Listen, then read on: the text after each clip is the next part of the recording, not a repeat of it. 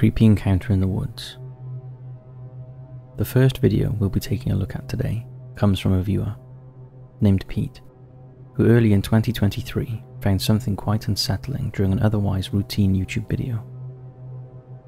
While watching an outdoor-centered YouTube channel called TA Outdoors, the viewer watched as the video's host stumbled upon a place in the woods that could be best compared to a location straight from the Blair Witch Project. The host, known for his bushcraft and survival skill displays in remote, isolated areas of the world, found a series of skulls on sticks propped up amongst the trees. It was as if an ancient ritual had taken place on these grounds years ago and had been left to decay in the middle of an abandoned forest. The host was quick to point out he only selected locations far from civilization or any known human contact. Whatever or whomever left those skull staffs, they had done so decades, if not centuries before he discovered them. It should also be said that the host of the survival videos wasn't unsurprised by the eerie enigmas littered throughout the woods. He hadn't ever seen something of the sort, and canvassing vast woodlands is his hobby. The hardened adventurer was quick to admit the creepy nature of the skulls, and admitted he was unsettled after more and more Blair Witch artifacts were popping up. So what could explain the existence of these primitive, morbid revelations? It's possible the location of these skulls is the former stomping grounds of a cult. The appearance of the corpses, fastened to sticks, gives off ritual vibes, as if part of a sacred site where animal sacrifices or worse were made. Others believe the death-ridden land the host stumbled upon is filled with signs of witchcraft. There's always the potential for ancient witches to have used the woods for their sorcery. Could these artifacts be the remnants of a coven? And if so, could this coven still be active? It's hard to say for sure what exactly these discoveries are evidence of, as the specific location of our survivalist's trek is never clarified. While it's easy to assume it's somewhere in the UK, considering the host's accent, there is a chance he's camping somewhere else in Europe, or even in the United States. One person in the comments left behind the most realistic explanation for the skulls.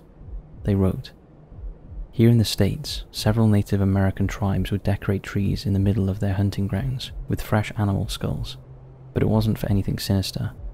It was a form of conservation. When you hunted an animal and hung its head up, you were telling the hunter what animals had been most recently taken from that area, so they knew to hunt something else and not thin out the population. Unfortunately, without precise coordinates, there's no way to prove these theories. The host from the original bushcraft video obviously made it home to tell his tale. However, the next brave soul to venture to that neck of the woods might not be as fortunate."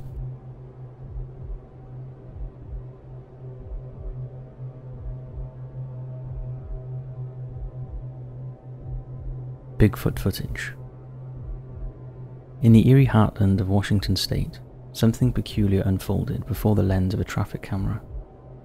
It was like the scene of a cryptic thriller with a dash of unexpected. The Washington State Department of Transportation played host to this peculiar occurrence when they tweeted out a series of enigmatic images captured by one of their surveillance cameras. The tweet boldly declared Sasquatch spotted, while pointing out an enigmatic figure in the bottom left corner of the frame.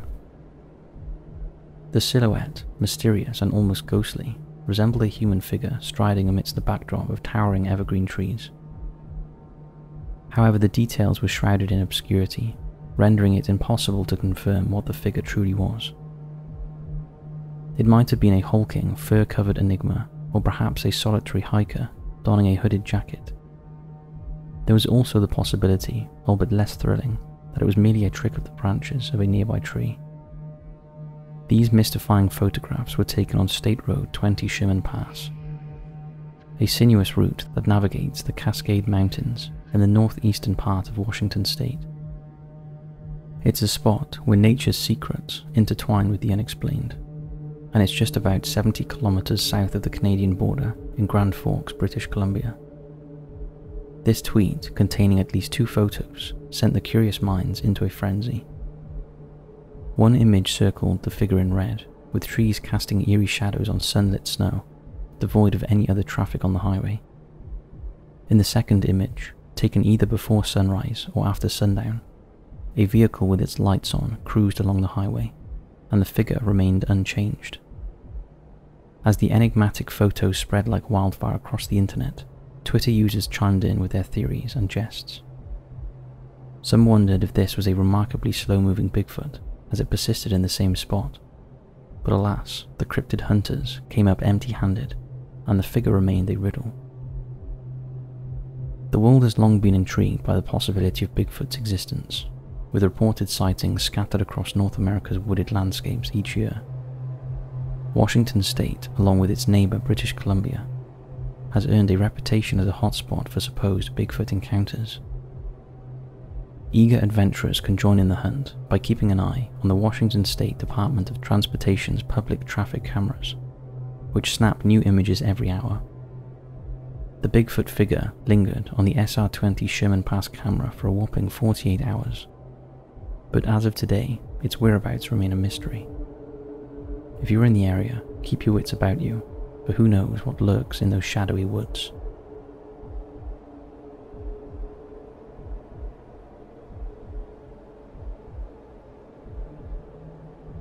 The Phantom Hitchhiker of Black Horse Lake.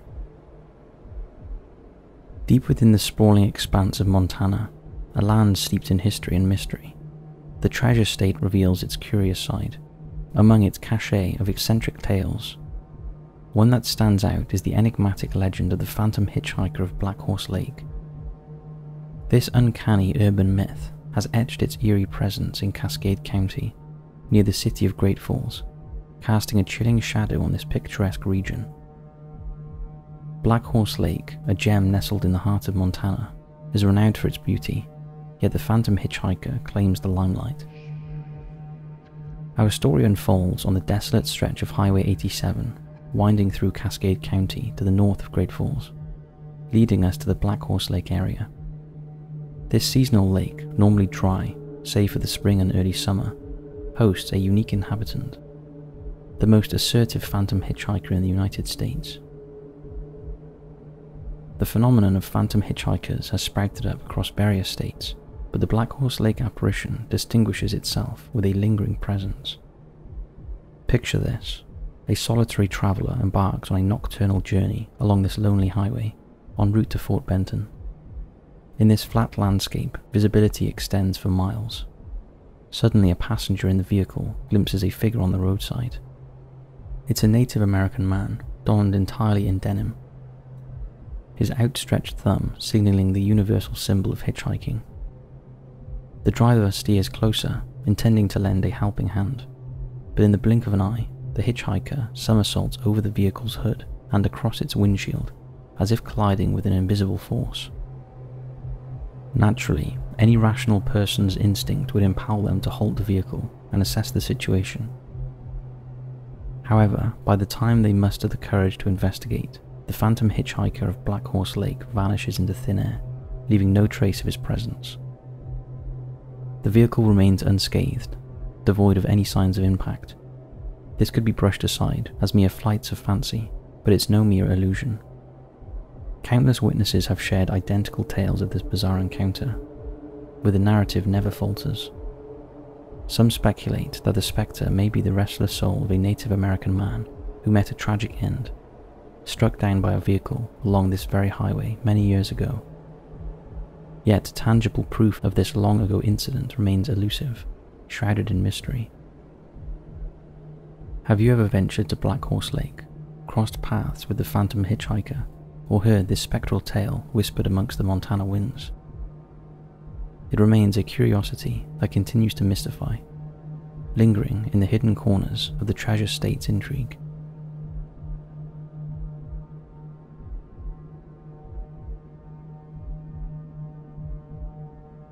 The scary story of Ruth Finley.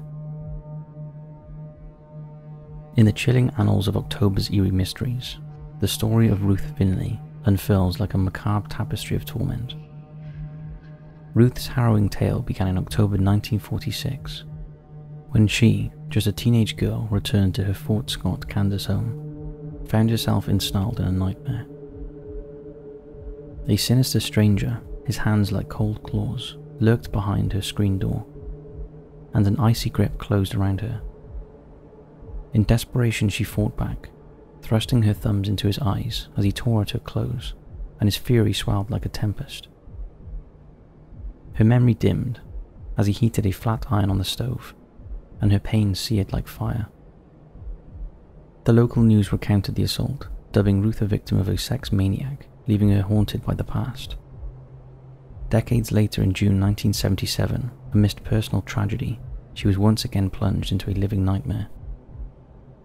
A menacing voice on the telephone demanded money, hinting at the branding attack.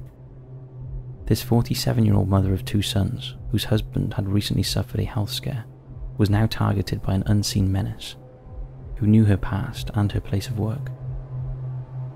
The sinister spectre from the past resurfaced, rekindling Ruth's anguish. In her office at Southwestern Bell Telephone Company, she received a disconcerting envelope containing a clipping about her long-buried trauma. As the anonymous letters continued to plague her, Ruth and her husband Ed sought refuge with the Hitchhiker Police Department in 1978. Their harrowing story unfolded at the same time as Hitchhiker's infamous BTK killer was spreading terror with threatening attacks. A year later, after a nightmarish encounter with a shadowy figure during a shopping trip, Ruth reported being kidnapped and released, yet no leads or evidence surfaced, leaving investigators perplexed. Amid concerns that the BTK suspect might be her tormentor, Ruth endured 5 weeks of police surveillance, but the menace remained elusive. Her relentless pursuer, known as the Poet for the gruesome rhymes in the letters, turned his malice towards the police. August 31st, 1979 marked a turning point as Ruth was hospitalized with stab wounds, the hand of the Poet at work. The peril escalated further when a butcher's knife, wrapped in a red bandana, arrived at her workplace, followed by a gruesome Valentine's message. "Here's to you a tender Valentine, red with blood and tied with twine, nothing too much for a Valentine. Gone from here by whim of mind." In the grim shadow of impending danger, the Finley's Christmas was marred by severed phone lines, wreath fires, and shocking deliveries on their doorstep. Copies of the Poet's letters were sent to an expert, Dr. Murray S. Mirren, who described the sender as a virulently psychotic loner. Though the Poet bore similarities to the BTK killer, Dr. Mirren believed they were distinct entities.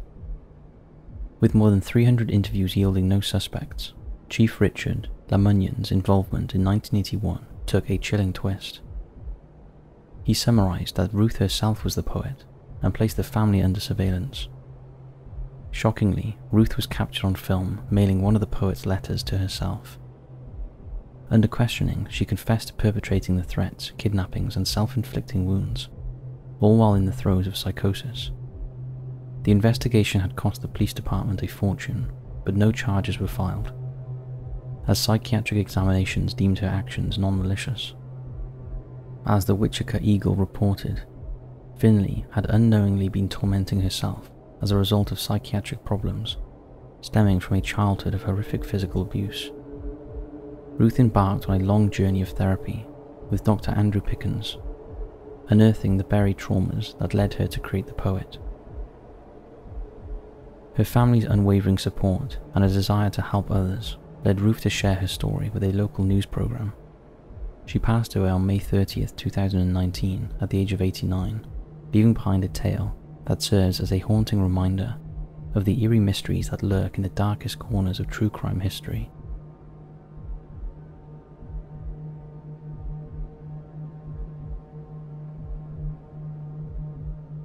Haunted Road.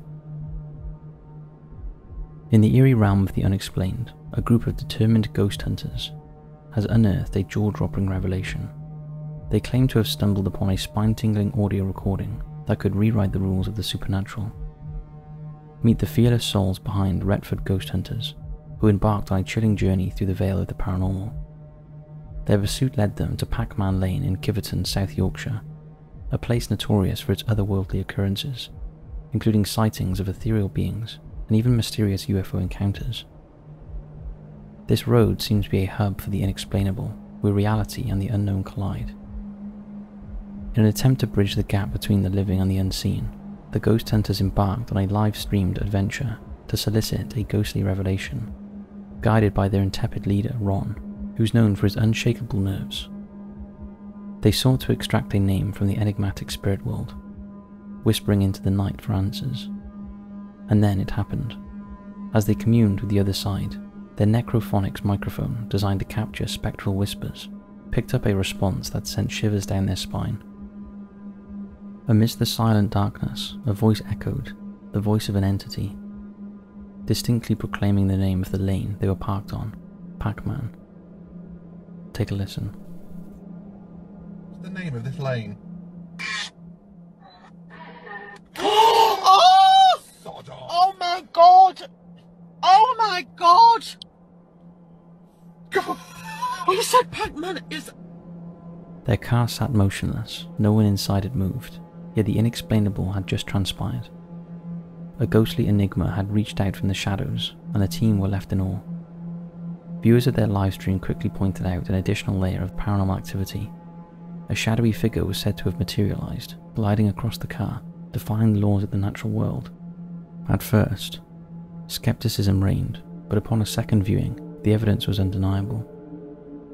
The shadow, characteristic of a spectre, rose from beneath the car, hesitating for a mere heartbeat before proceeding to move across the vehicle. Pac-Man Lane, it appears, has long been a stage for inexplicable occurrences. Back in 2005, members of the Sheffield Forum shared tales of unsettling experiences on the road, describing it as an eerie place that invokes memories of horror films. Some even recounted sightings of a spectral horse, dismissing suggestions that it was a mere illusion. Retford ghost hunters are no strangers to the paranormal limelight. Their previous claims to fame involved capturing a ghostly figure amongst a swirling vortex of vape smoke in an abandoned mill near Stoke-on-Trent. As we delve deeper into the mystery of Pac-Man Lane, it becomes clear that this obscure stretch of road is a realm where the living and the dead potentially merge, where shadowy figures and ethereal voices lurk just beyond our comprehension. So that's it for this video, and we'll see you right back here tomorrow for another creepy one.